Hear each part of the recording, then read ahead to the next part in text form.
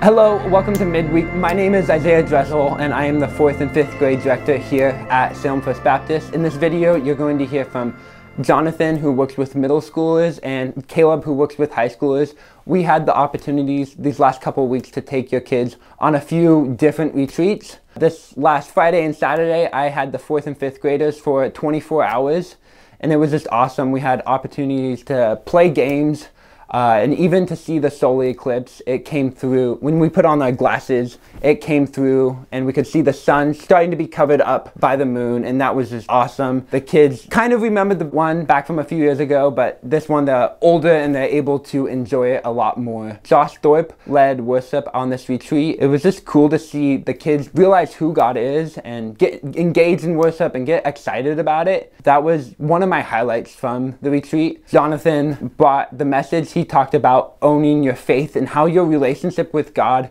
is your own. It's not the same as your parents. It's not the same as others. And how you need to develop that relationship just like any other relationship.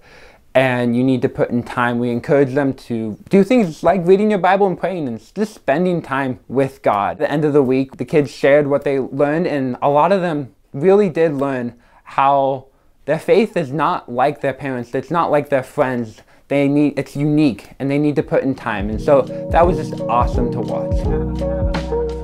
Fusion had a retreat just a couple weekends ago, and man, it was so amazing.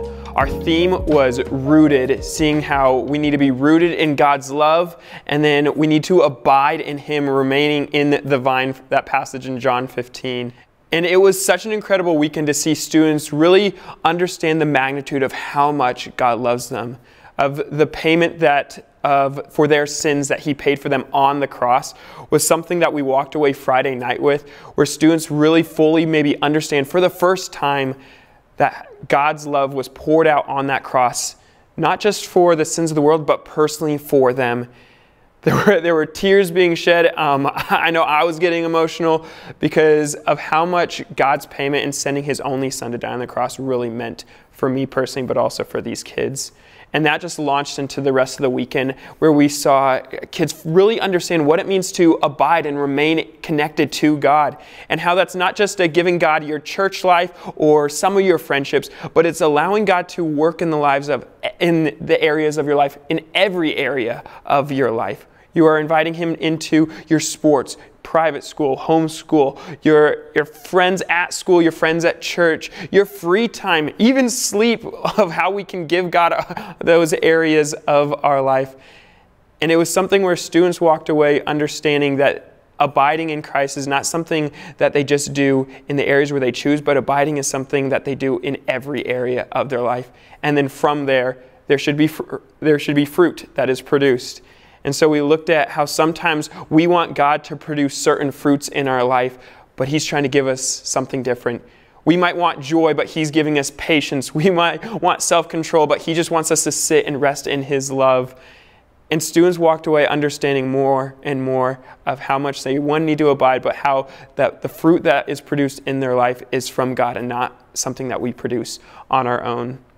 So that's kind of the highlights of the messages. The theme of the weekend was so incredible, and I think we saw students walk away with a closer relationship with God because of it.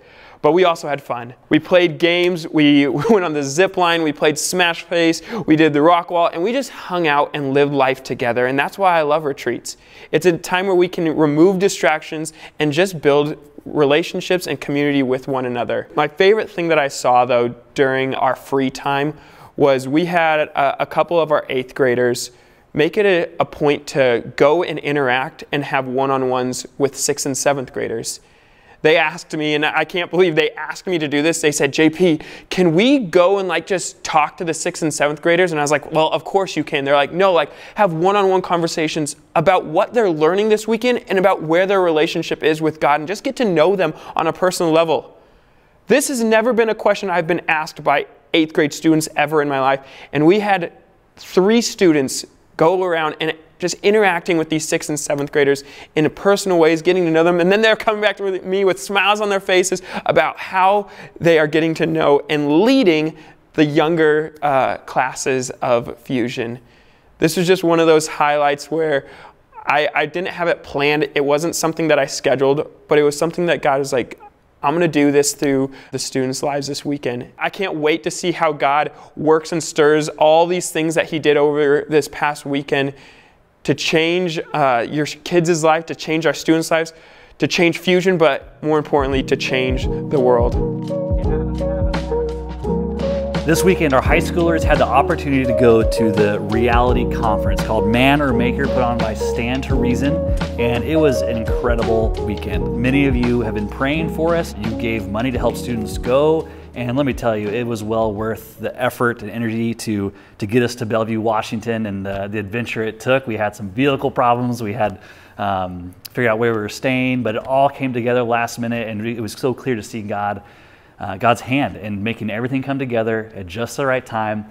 He's been challenging me personally with trusting him this year, and this is one of those examples. I've just seen him work, and there's so many stories coming out of this weekend that I'm excited to share them with you. So this conference is the first time we've gone. They had 5 sessions where we were all there with 1,500 other young people, and then they had the opportunity to go to 2 breakout sessions and choose from a lot of amazing topics that just deal with a lot of the issues our young high schoolers are facing. They went to things like transgenderism, truth and compassion, and each of these, holy sexuality, don't deconstruct your faith, do this instead.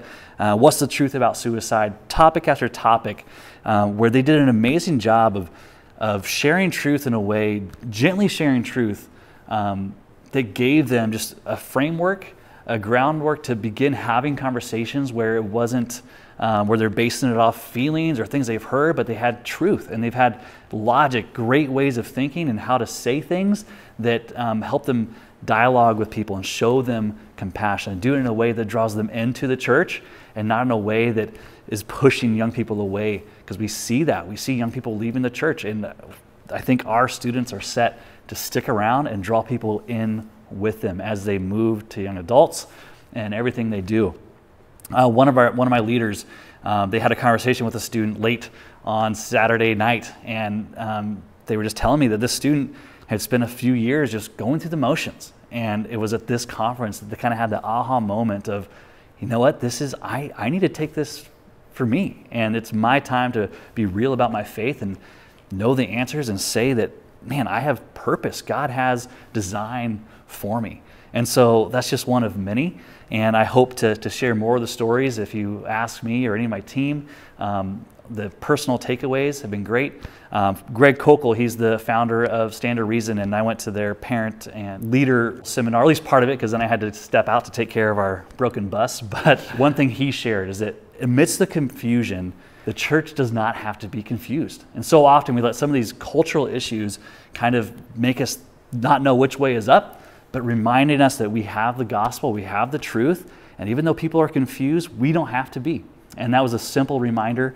Another one for me is Christopher Yuan, which has an incredible testimony, and I could listen to him speak all day long.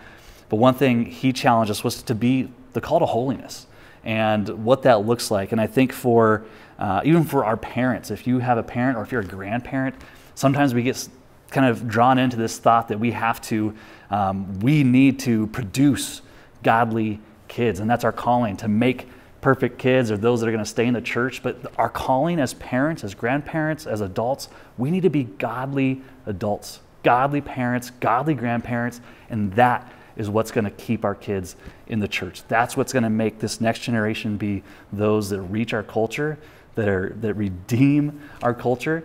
And so that's my challenge to you. If you have kids or grandkids, live a godly life. Draw them in and show them what it looks like to have godly priorities, to go to church, to serve, to be a part of community, and to love people well. So thank you so much. If you gave financially, if you prayed for us, it was an incredible weekend. I already trying to make plans to make us go back next year. A few reminders this weekend. We have baptism service, and again, celebrating those who are taking the step of faith to say yes and let everyone know. So that's going to be a great part of our worship service. And then Priority 1 is coming. That is October 28th and 29th. And it's all about Bible translation, something we hear about, but it's going to be really fun to explore what that actually looks like, especially as times change and as the gospel spreads. we're going to know where are we at and what's the need and how do we engage on that here in Salem, Oregon. So look forward to Priority 1. Be here this weekend for baptisms. Thank you for watching.